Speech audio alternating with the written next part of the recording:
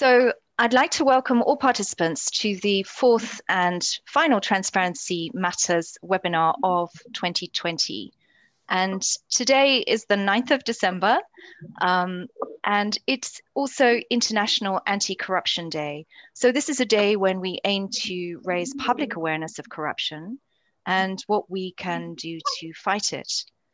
This week is also Contract Transparency Week at the ITI, ahead of the deadline of the 1st of January, from when the 55 countries that implement the EITI will be required to publish new and amended contracts. And knowledge of the terms of contracts is potentially a very powerful tool in the fight against corruption.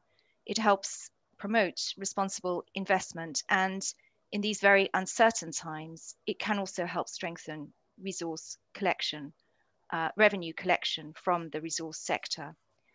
It is this aspect and very important impact of contract transparency that we are planning to explore today in our webinar. And before we start, I'm just going to move on, if you can move the slide on, Rachel, to some practical arrangements.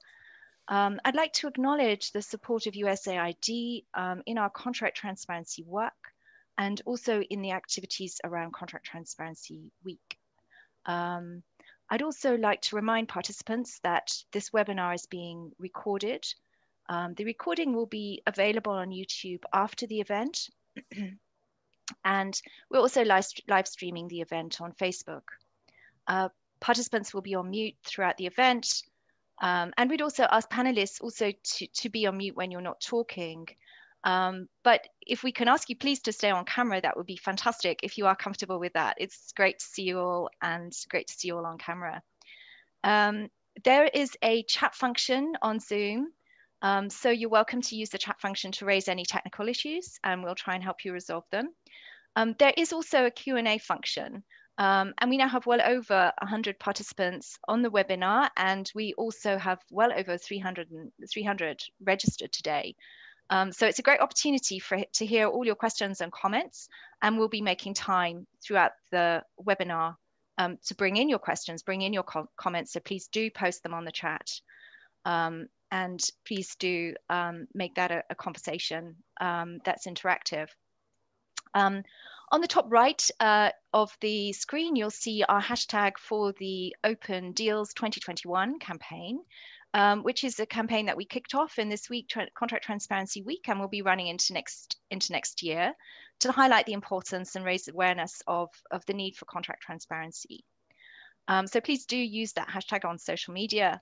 And our moderator today is Lisa Sachs, who will be well known to many of you. Lisa is the director of the CCSI, the Columbia Center on Sustainable Investment, and she's been in that role since 2008. And Lisa, we're very grateful to you for taking on this moderator role today. We really appreciate it. And without further ado, I'm going to hand over to you to introduce the speakers and to take us through today's program. Thank you. Excellent. Thank you so much, Joanne, to my EITI friends and colleagues, and to all of you joining. I'm truly honored to be here to facilitate this discussion. As Joanne said, the main focus for our discussion today is the importance of contract transparency in domestic resource mobilization and why the COVID crisis is highlighting the urgency of contract disclosure for resource-rich countries. I was just hearing about the very strong response to this webinar. I understand we have over 300 participants registered from over 30 countries, many, I think, joining after the recording because it's in the middle of the night. But to me, that's really an indication of the importance and timeliness of this topic. So thank you for taking the time to attend and for EITI for bringing us together. I am really the sideshow here. I'm so honored to be able to facilitate a discussion among these really fantastic panelists. As you can see, we're joined today by Minister Francis Algali, the Minister of State in the Office of the Vice President in Sierra Leone, by Don Hubert, the President of Resources for Development, by Mark van den Honert, the Global Tax Policy Manager for Shell, by Mr. Tourad, the co-founder and president of Transparency International Mongolia and the national coordinator for Publish What You Pay Mongolia, and by Diana Kaisi, the Executive Director of the Lebanese Oil and Gas Initiative in Lebanon. I'm very sorry for mispronouncing your names, and please correct me when you speak, but thank you very much for joining. I'm really, really excited to hear your perspectives. Let me just very quickly set the scene. The COVID crisis has, among other things, raised the urgency and the importance of good governance of the natural resource sector, both because of the vulnerabilities of impacted communities to all aspects of the crisis and to the sector, but also because of the importance of the sector for many countries' economic recovery. Realizing the benefits from extractive resources is critical to mobilizing revenues for development and to respond even more now to the pressing healthcare, economic, and social needs. In this context, contract transparency plays a critical function. It supports governments in implementing these critical and complex projects, and it helps citizens understand and monitor compliance with the terms, obligations, and payments that are connected to these extractive projects in their countries.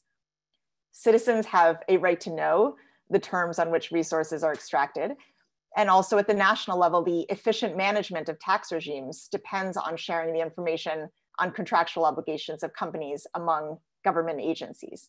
And I should note also that subnational payments and social expenditures are vital to maintaining communities through the current crisis, and we'll hear more about the role that contract transparency can play with monitoring those as well. I was just remarking with my fellow panelist earlier what a transformation this particular topic has seen over the past decade. Contract transparency has really rapidly progressed from being a frontier issue on the natural resource governance agenda to a global norm. We're also meeting, I want to note, on the day after Anti-Corruption Day, in which many important voices highlighted how extractive sector transparency can support achievement of the Sustainable Development Goals and of a recovery from COVID. EITI's chair, Helen Clark, in particular, emphasized in a statement yesterday that along with beneficial ownership and revenue disclosures, that contract transparency is a critical component of the suite of transparency norms and tools that are necessary to enable governments and communities to benefit from their resources. So as you have already seen, we will hear the perspective today from government, from civil society, and from companies on why contract transparency is key in strengthening revenue collection in a time of crisis. I also want to underscore what Joanne said. I'm very much hoping this will be a discussion both among the panelists, but also with all of you. And I will be watching for questions that are posed. So please, please do post your questions, and I'll integrate them as I can, and especially hope to leave time at the end. So with that, let me welcome you again and thank you, and hand it over immediately to Don Hubert, who will be the first speaker on the panel. Don, can I hand it to you? Yes, Lisa, thank you very much. And it's a pleasure to be with you all today. My role in this is really as a daily user of extractive sector contracts. I run a company that helps countries and communities secure a fair share of natural resource wealth. And as part of that process, we day in, day out, analyze the terms of contracts and try to assess whether deals are fair, what future revenues might look like, and how to ensure that that money ultimately gets to the recipients. It's a great day, I think, for EITI on the 1st of January when contract disclosure will become a mandatory requirement. It's a key milestone. I want to make 3 points in the few minutes that I have. First, I want to talk briefly about the importance of contract transparency in general terms. Lisa mentioned that it's of course important for citizens to have the right to know. I would say from a revenue transparency perspective that contract disclosure is not a next frontier. It's not an important additional step. It's fundamental to the entire enterprise of revenue transparency. We don't want to just know what amounts of revenues were paid. We want to know why those amounts were paid. And the only way that you can start to answer those questions is to know the terms of the contracts. Domestic resource mobilization is always an important issue in the extractive sector. And as Lisa mentioned, it's of course particularly important in the midst of COVID and the price collapse. I want to make a couple of quick points about why contract transparency is central. And one of them is that government officials need to have access to the contracts in order to do their jobs. And we work in countries where the tax authority doesn't have access to the contracts, where the supreme audit institutions don't have access to the contracts. We work in places where Parliament and parliamentary committees don't have access to the contracts. So I would say that making contracts public is crucial for that public systems to operate effectively. In terms of a fair deal, it's also crucial to have contracts be public. We work in countries where governance is very challenging. And we see that in some countries that routinely disclose their contracts, the contracts are good. And in some countries where contracts are not disclosed, there are shocking provisions that could not possibly survive the light of day. No one would have agreed to them if they would have known that the contract was going to become public. And I'd say in particular that in the COVID era, there's a risk of offering fiscal concessions from a government perspective to keep projects going that could have decade-long implications. And those potential concessions need to be carefully scrutinized. And the best way for that to happen is if everyone knows that the terms are ultimately immediately going to become public. Let me transition then briefly for a discussion of the importance of disclosing past contracts, not just future contracts. Because of course the EITI standard is brilliant as we look forward, but the most important contracts for the next decade of domestic resource mobilization are the contracts that have already been signed. I'm going to say that again. The most important contracts are the ones that have already been signed, because we know the timelines to develop an extractive sector project are very long. And so the revenues that are coming in today are coming from contracts that were signed 5, 10, 20, 30 years ago. It's crucial for these contracts to become public. And one of the really interesting provisions is that amendments, all future amendments, need to become public. And that means that the underlying document itself should become public, because the amendment doesn't often mean very much in the absence of the underlying contract. And here I think there's a great opportunity, because it's easy for companies and governments to simply say in the amendment that they all agree that the underlying contract should become public. It overcomes any concerns about confidentiality clauses. Let me turn in the last minute and a half that I think I have left to talk about the importance of capacity building for contract analysis. Putting contracts in the public domain in and of itself is a huge governance win, but we can get much more out of public domain contracts if people know how to analyze them. And frequently when I talk about this, people say, yes, we need to do training with civil society. And I do lots of training with civil society. But I would come back to those government institutions that need to be able to do their jobs. Finance ministries frequently don't understand the contracts well enough. Tax authorities, supreme audit institutions, central banks. So I think there's a huge capacity building challenge here. And I think the EITI lesson is that it's not just about putting information in the public domain, it's about skilling people up to make use of that information. And this takes us down the path, I think, of project level economic analysis, of economic modeling. My organization, others, Lisa's organization, does this kind of work. So I'll bring it to a close just by saying what I said at the very start. Contract transparency is not just an ancillary benefit as part of the revenue transparency movement. It is at the center. We need to understand what the terms are in order to understand why the revenue payments are the way they are. With that, I'll thank you. Thank you so much, Don. So much there. And actually, on one hand, a great transition to Diana's remarks, but I want to jump in with a two-part loaded question and giving you only 30 seconds to respond to it. You mentioned, I think, a really important point, which is that contract transparency not only helps with the implementation of contracts, but can be decisive in getting a good contract in the first place.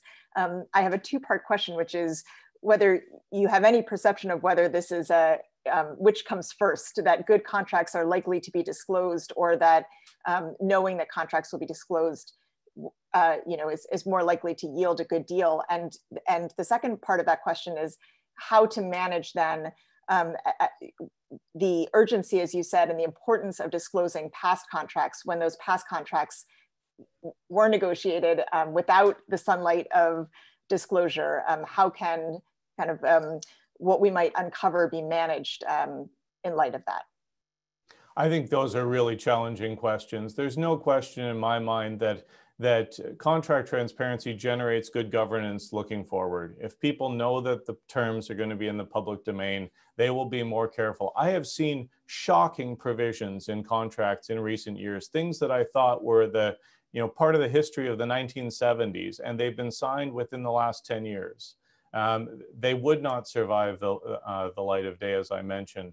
I think there is a real challenge here because part of the concern about disclosing old contracts is that some of them have problematic provisions and some of them do not shed positive light on the people that negotiated them. But I think that these projects in many cases are so fundamental to national economies that it's not about a few individuals being concerned about their reputations. It should be parliaments, legislatures, the office of presidents and vice presidents who push this forward because they are so fundamental ultimately to getting a better deal. And I would say ultimately that in some cases, maybe very rare cases, this is going to involve contract renegotiation. And I think we shouldn't shy away from that. We should be very careful about it. We should be very respectful of the companies and the positions that they were in when they made their investments. But we shouldn't shy away from the fact that there are some fundamentally problematic contracts out there that will need to be fixed. Great, thank you so much.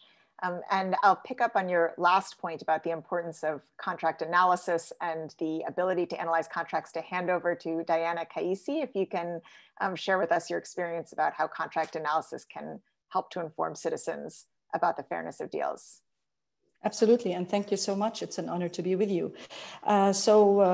Let me take what my colleague talked about contract transparency and bring it down to the granular level of. So, okay, we had the contracts published, and then what? First of all, let me set very briefly in 1 minute the stage. Where are we working? We're working in Lebanon, a collapsed state, economically, security-wise, we're in a very red zone, alert zone. We are situated in the East Med, where all around us, we have a lot of activities, extractive activities happening in the sea. Now, Lebanon is very recent to the game. When we started back in 2014 talking about the need to disclose our yet to be signed contracts, we were not received as civil society by a lot of appreciation or understanding. But our approach, the multi-stakeholder approach to getting the different stakeholders, whether it's the government, the companies, and of course, we were helped by Total's claim back in 2018, supporting contract disclosure, did help us to succeed in getting the government to say, okay, now that we had our contracts disclosed in 2017, signed in 2017, we're going to disclose them. And they did that in March of 2018. Now, with Lebanon's economic downfall, the oil and gas sector is proposed as the savior of the economy. And it was very important for civil society to reposition this discussion to avoid what we now know as the pre-source curse. Should we all wait for the oil and gas money revenues that might or might not trickle in a couple of years or in 7 to 8 years, or go for reforms first? Is it really our savior?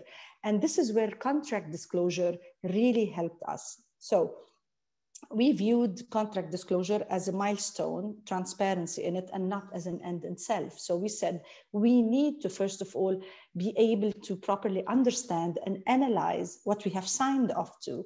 And the best way that we chose, or what really fit our purpose, was to develop financial models that helped us really understand what are we looking at? What are the different scenarios?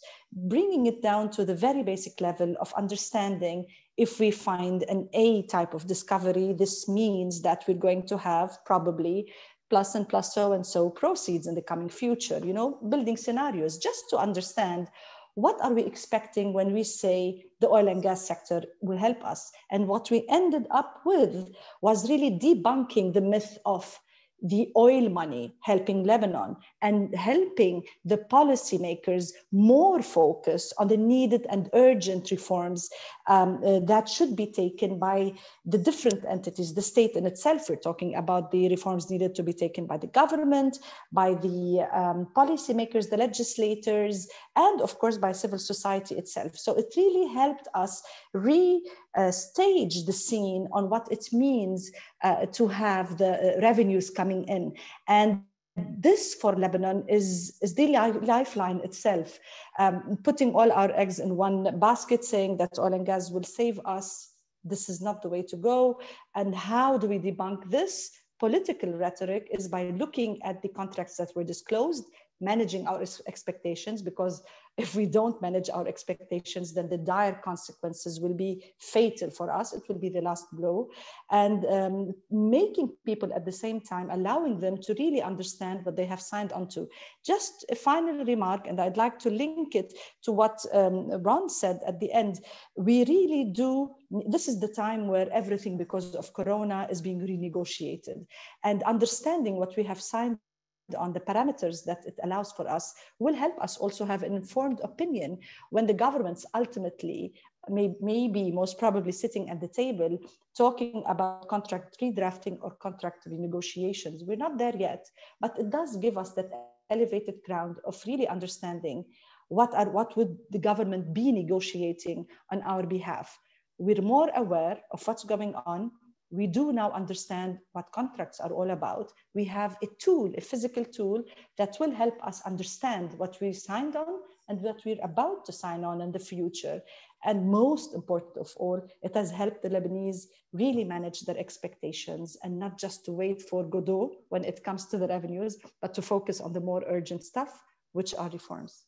So that will be my intervention, waiting for your feedback. Thank you so much, Dana. That's an incredible example. One question that really jumps out to me is, we were talking about how governments can use the information in contracts and benefit from contract transparency, how citizens can use it to help inform their analysis. But I think you've really highlighted how contract transparency can facilitate a dialogue between the two. So I was wondering if you could just say anything more about your experience with how contract transparency has facilitated the engagement of civil society with the policymakers, or with the media, or with others, because I think that its ability to foster those interconnections is important to understand.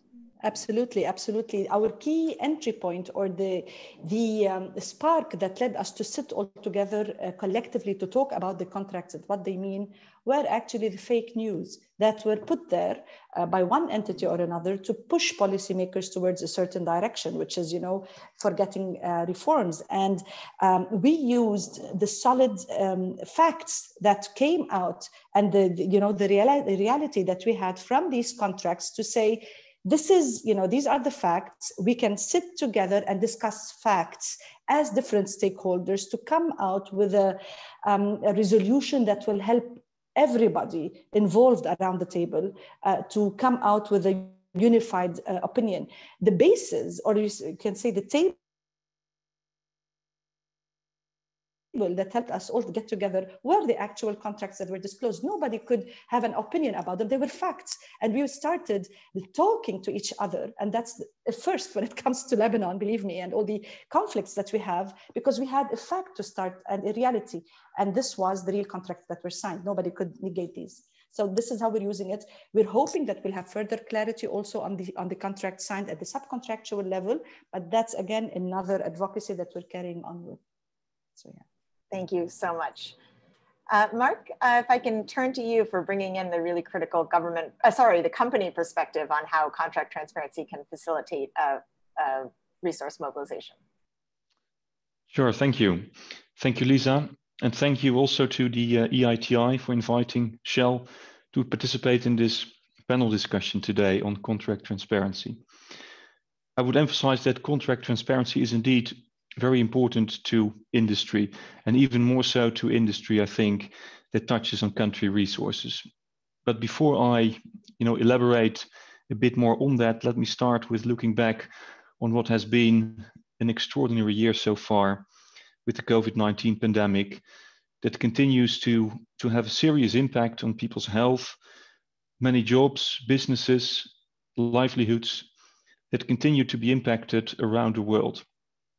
And also for us, also for Shell, the unprecedented macroeconomic impact of COVID-19 has led to significantly weaker demand for oil, gas, and other resources, and lower prices, of course.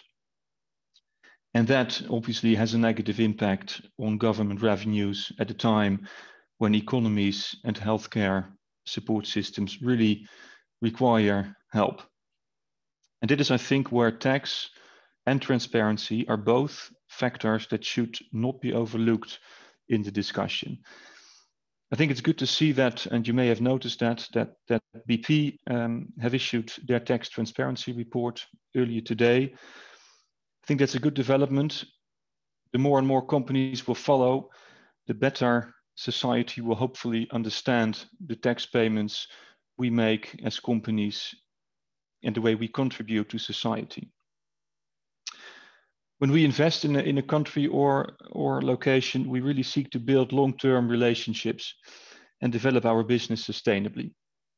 We recognize our responsibility towards investors, towards governments, towards employees, but also towards the local communities that we are part of. And the taxes we collect and pay are just one item with which we show the responsibility that we care about.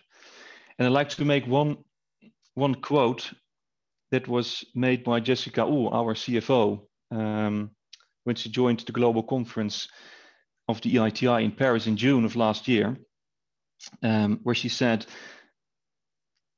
not only is it important for Shell as an international energy company to show what we've paid in taxes, but we also want people to understand why we have paid that amount. And that's why, apart from being open about taxes ourselves, we encourage governments to join EITI and share contracts and licenses.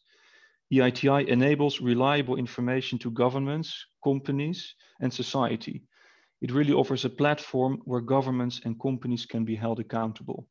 And I think that was a really strong statement. And to me, that shows that contract transparency in the energy industry is particularly important also because of the sheer size and impact of our industry. I mean, energy companies are really an important resource of revenue to many, many countries around the world. Just to give you one example, Shell alone paid more than 13 billion in corporate income tax and royalties around the world last year. And we also collected on behalf of governments some 48 billion in excise duties, sales taxes, and similar levies. So the significance of the industry and revenue generated in country has a real impact on people's lives. There are, of course, and I think others have touched upon that as well, there are, of course, some in the energy industry who may be concerned about the potential impact of contract transparency. I mean, for example, the confidentiality provisions that might be breached, or some might think that commercially sensitive data might be disclosed to the broader audience. I mean, I understand those concerns, but what I'd like to say is that what we feel is important is that first of all, companies respect the laws of the land in which they operate and the role of host governments in these countries. Just as we respect, our host when visiting someone's home, no difference. We believe that the process of contract transparency should be led by host governments, but we are, of course, very much open to discussion and to help relevant stakeholders. We also believe that EITI provides a very good platform for data disclosure, but also, the multi-stakeholder platform to really foster dialogue and build trust. And that is, I think, what is beneficial to companies like ours.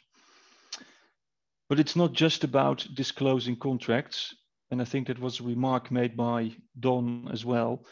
It's also about providing the right context to people, as to make them understand why the data is what it is, and why and how the data help economies to flourish.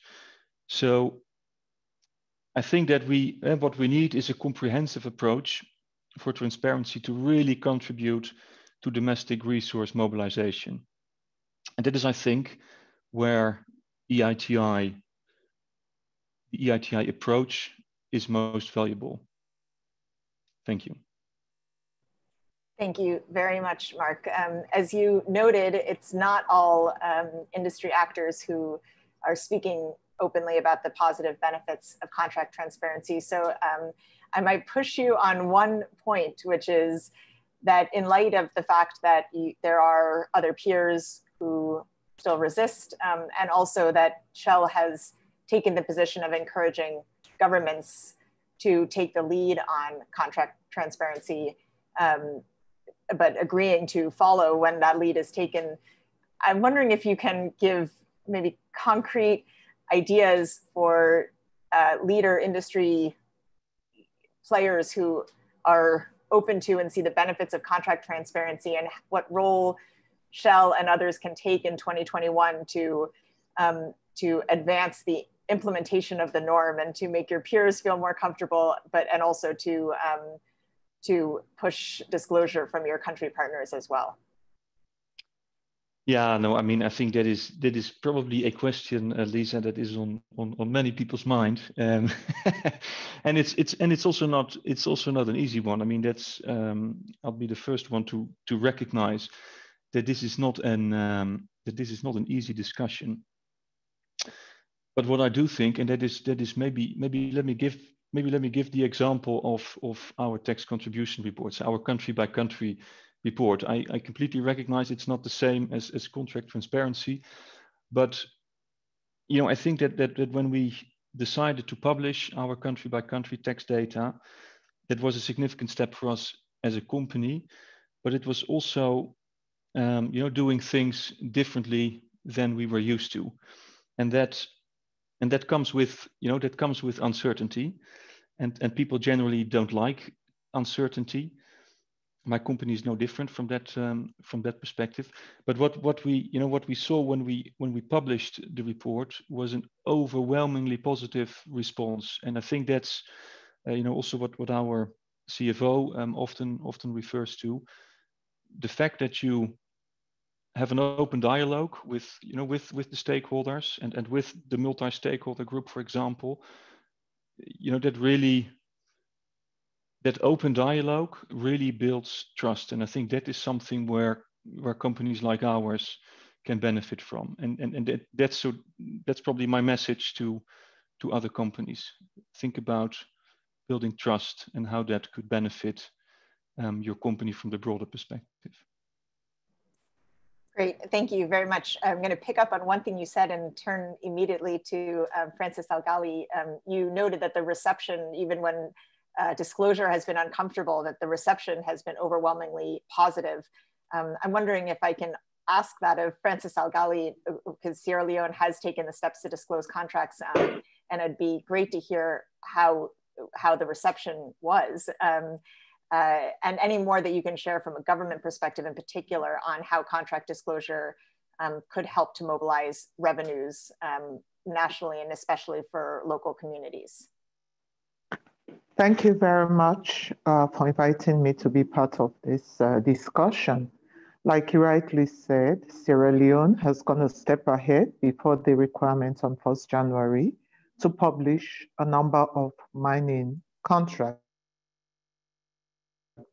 And this was enabled by some legislation that were enacted, Mines and Mineral 9, and the Right to Information Act of 2013, and also the Petroleum Exploration and Production Act.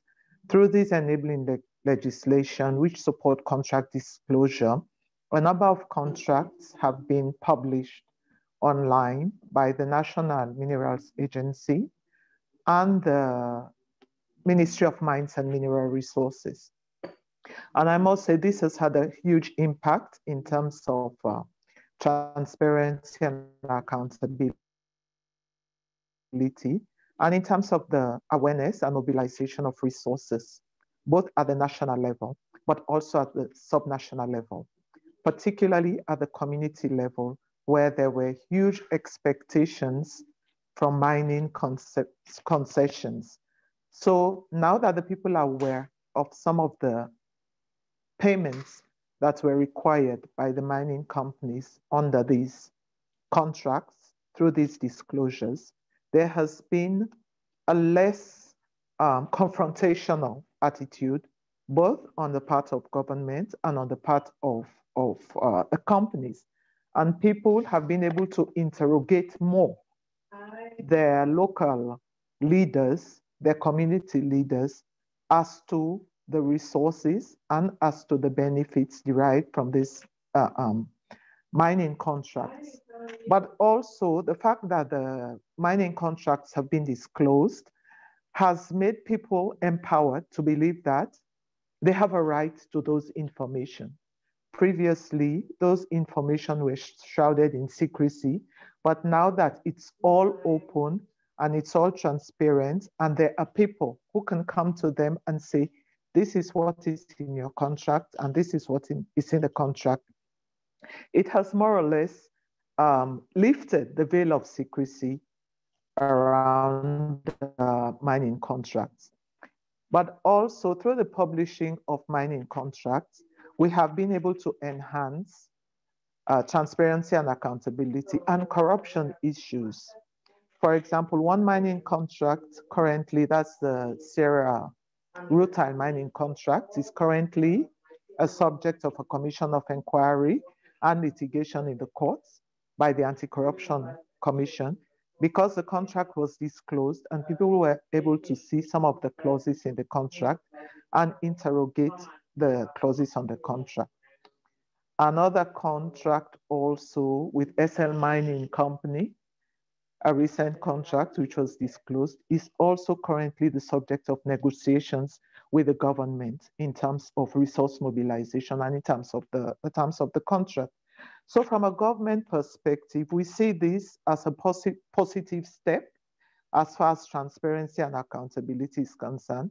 And also we see it as a positive step in our people, our citizens, understanding why some of these contracts are negotiated and what are in the terms of these contracts. And recently, for example, when a new contract was being negotiated by the Ministry of Mines and Minerals Resources, both the government and the contractors, the company, were in the communities informing the community stakeholders about the terms of the contract and informing them that this contract would be published online and everything would be done in a transparent manner.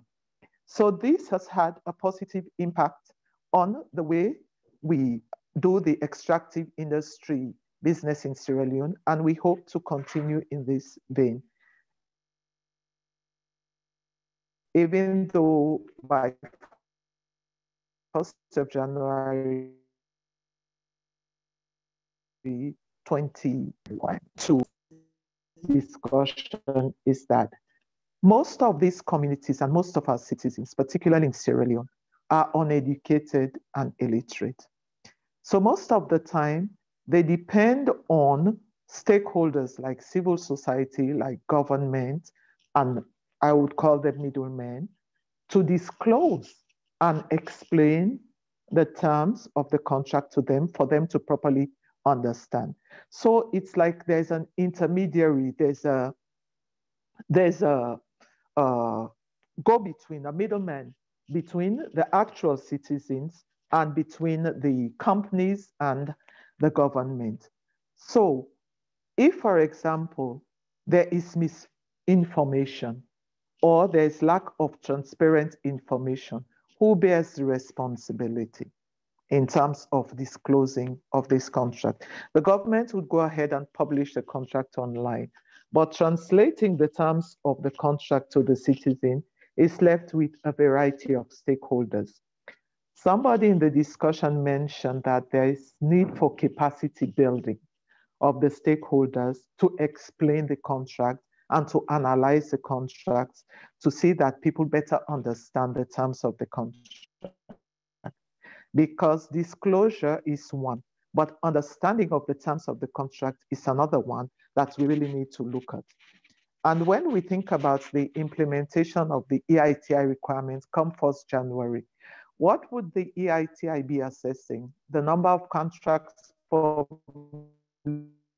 online, or how this contract is impacting on the transparency and accountability in the communities, or how the disclosure of those contracts are being used by various stakeholders to enhance understanding of the extractive industry, or to understand how revenues are being mobilized. So that is something we need to look at. And also, whose responsibility is it to take on that role in terms of educating the public?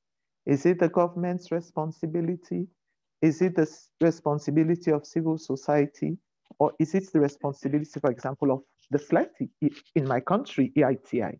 And if we are going to take on that role, what capacity or what support is going to be given to us to take on that role? So these are my few thoughts as we go ahead in terms of contract transparency. Thank you. Great, thank you so much. I think that you've previewed the critical conversations that all of us will be having in 2021 about the tools and the roles of various stakeholders that will make the norm both actionable and meaningful for the various stakeholders. So I think you're absolutely right, and look forward to that conversation. We've had one relevant question I was hoping you might address from the audience.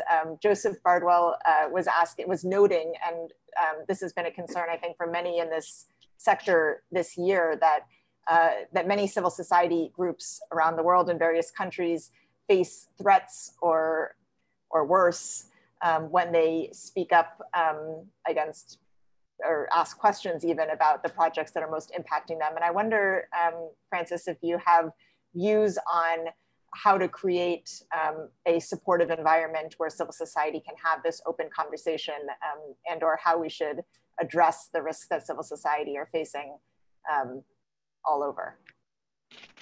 Okay, one of the things we can do is have enabling legislation, for example, to protect civil society, like the Freedom of Information Act that Sierra Leone has, that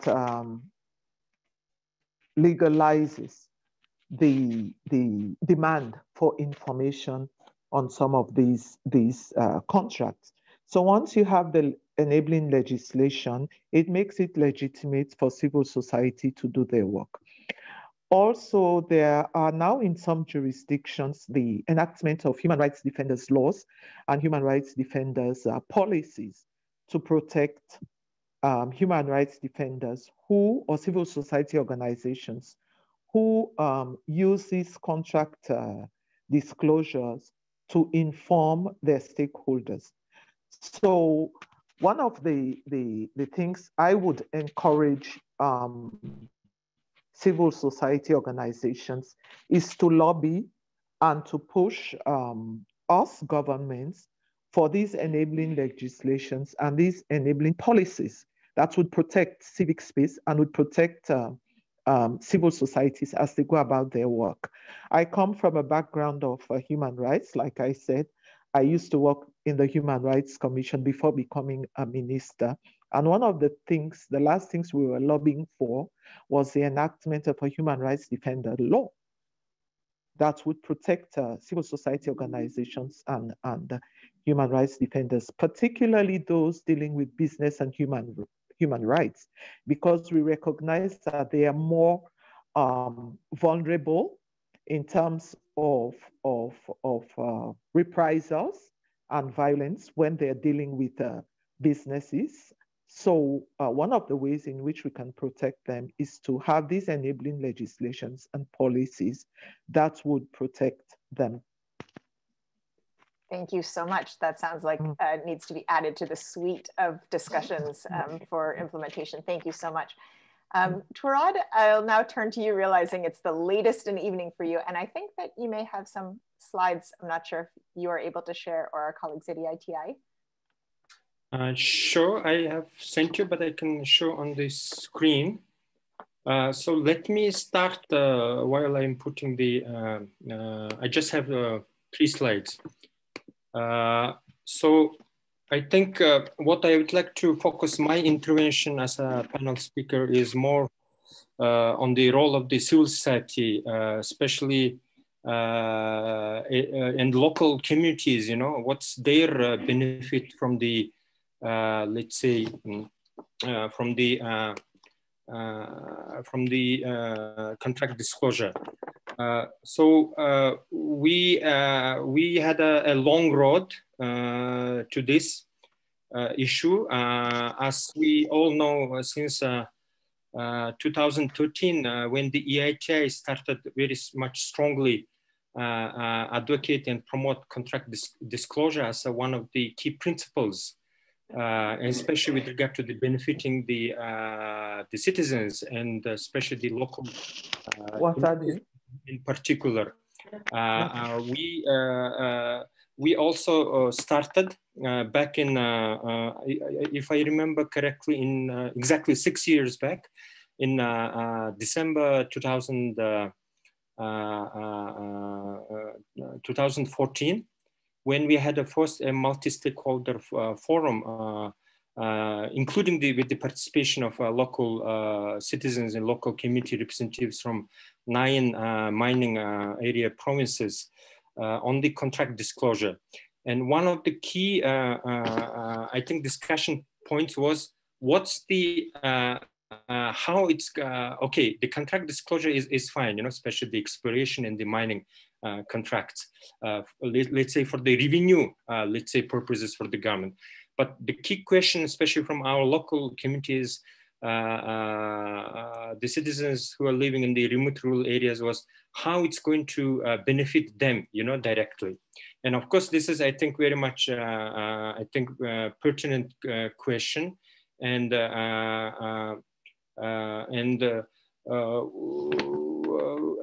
especially, let me give you just one figure, you know.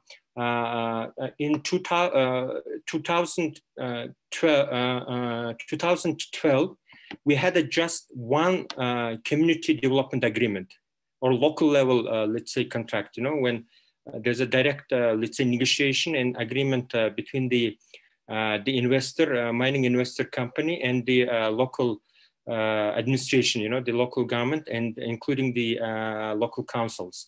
So as of, you know, of course, this year there has not been anyone because of the COVID-19 pandemic situation, but by December 2019, there were already 88 new community development agreements made, and currently what we realized that it's the actually the community development agreements which benefit directly the local communities, because this we have been advocating actually since joining the EITI back, Mongolia as a country back in 2006, especially the importance of entering into local level agreements development.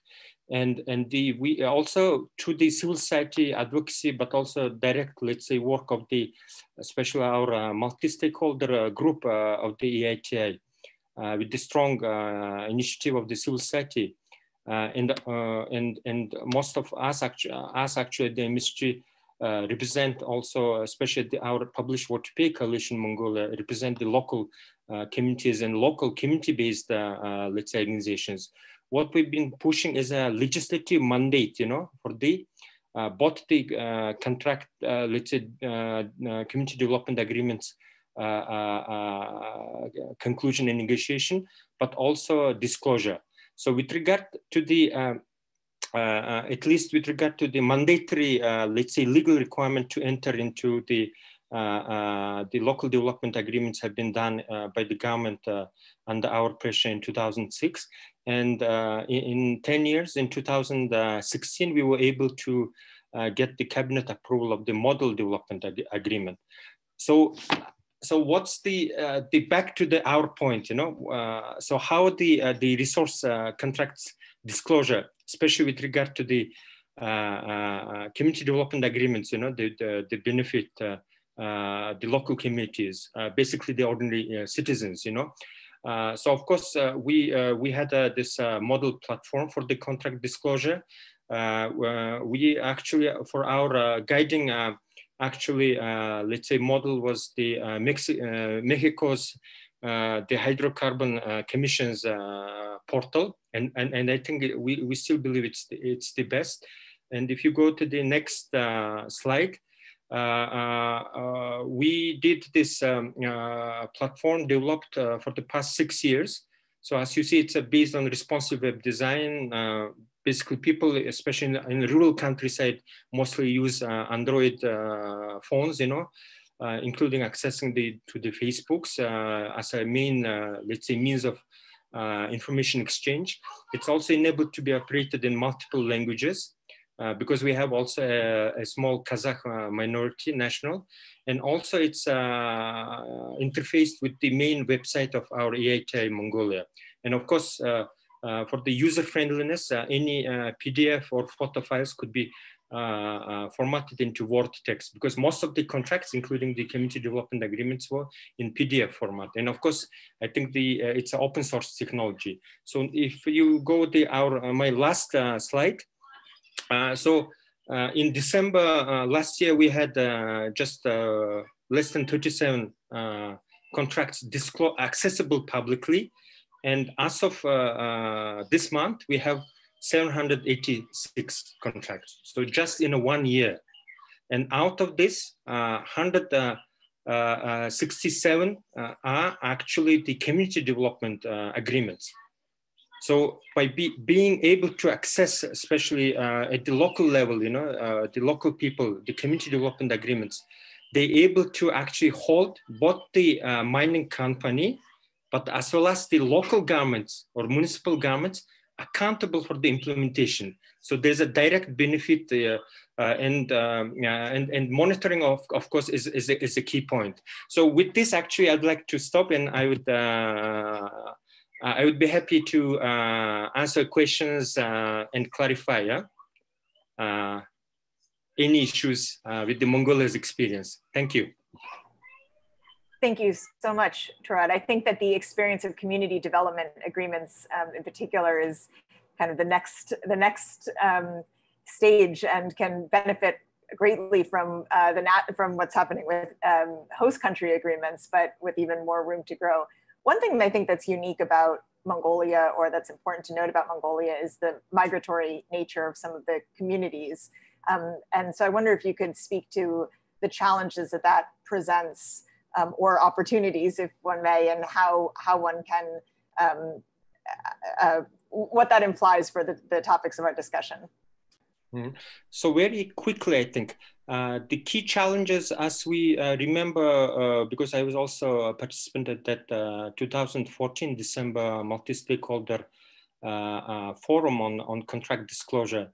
One of the key challenges were both the implementation and monitoring. Implementation of the contracts, including the community development agreements, and the monitoring, let's say, constant wise, because of course, that time, of course, we had, especially at the local level, even a challenge with the internet connections, and of course the access, let's say, to the information, and including to the internet, like basic things were not there, especially in the remote, rural areas. So local people were not always, let's say, aware of these contracts. Not to say, let's say, the proper mining and exploration contracts, but even community development agreements, of which they should take a direct benefit. So this is what I would like to highlight. And I think what we are now, let's say, very strongly advocating is not just, let's say, government license of the mining exploration and extraction, but also promoting more social license for mining. So this is, I think, the challenge: how we convert the government license, the mining license, into social license, which would benefit the local community especially. So this is, I think, area we should focus in the coming years. Thank you. Thank you so much. We are running out of time, but I want to go literally give our panelists each 30 seconds, maybe to focus on one of the most critical call to actions for 2021 for the various EITI stakeholders or national stakeholders, and what can be done to advance this norm, or something that is a priority for you. So I'll give you 30 seconds to think about that as I try to capture some of the takeaways of this very rich conversation. I think we've heard from really diverse perspectives and geographies the important contributions that contract transparency can play in hoping to facilitate better contracts in the first place, better terms, because daylight discourages corrupt or bad deals, that it facilitates their implementation at the national level, facilitates engagement of civil society, both in managing expectations and engaging with the government in the management of the sector, and facilitating engagement of communities and others in understanding and monitoring the terms. But we also heard many of the challenges that lay ahead. Tourad was just reminding us, part of it is just the awareness of the relevant contracts in the first place. Then there's the issues of accessibility, those who still resist contract transparency as a norm, and even when it exists, having the resources and the support to understand and engage with the contracts, and critically the safe space to engage. So those were at least some of the really valuable points that our panelists raised. I'll now invite each in the order in which we heard from you to maybe share your 30-second call to action. So Don.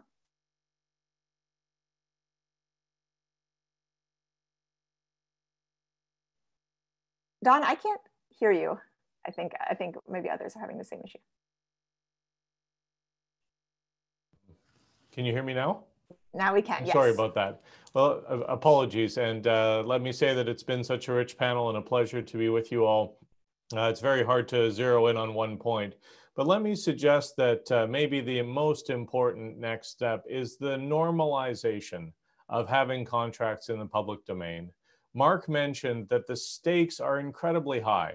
For many countries, these are vital revenues, and they need to be overseen, they need to be supervised, they need to be managed well. And we need to transition from a period of time where it was normal for these things to be secret, and for anyone who had copies of them to be under some kind of threat. I've worked in jurisdictions with civil society where we have worked with leaked contracts. It's a very concerning dynamic. We need to move towards a world where it's normal for these to be in the public domain.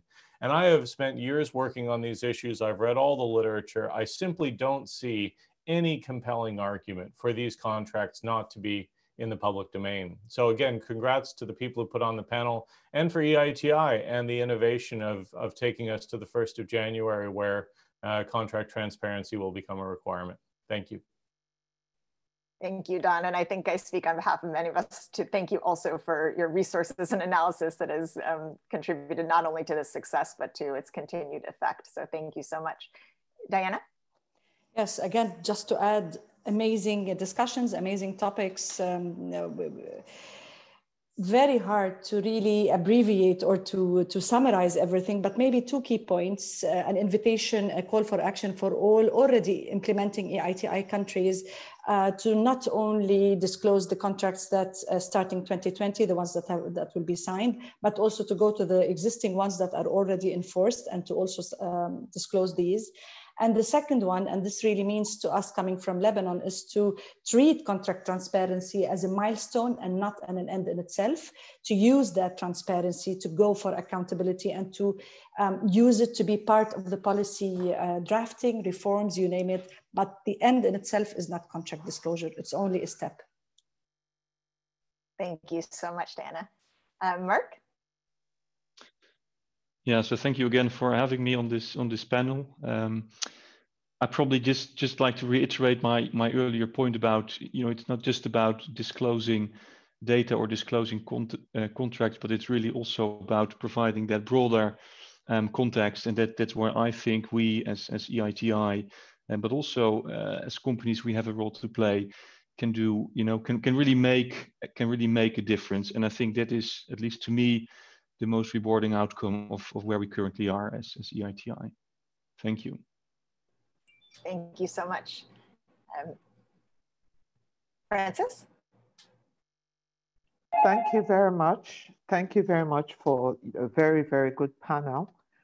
As we move to 1st January 2021, I would want us to think about capacity building to enhance the impact of contract disclosure, because all of us would be required mandatorily to meet these requirements as EITI implementing countries.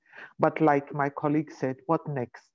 Is it just disclosing contracts, or what do we need to do to ensure that the disclosure of contract has an impact on transparency, accountability, and corruption, and it transforms the lives of the communities who are part of this contract? So I think EITI should think about that and try to see how we can leverage the impact of contract disclosures come 2021.